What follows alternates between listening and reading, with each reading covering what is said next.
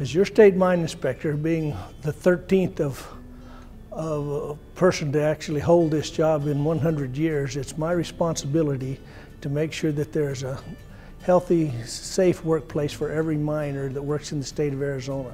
And with this duty, this job comes a lot of different aspects of it.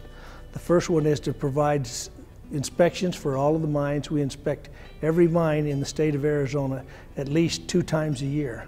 Also in my job, we have a huge amount of abandoned mines in the state of Arizona.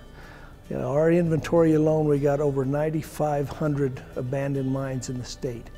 In the state of Arizona, we've got 37 actual working mines. We actually take care of sand and gravel and paving, decorative rock, but the biggest producer is the copper.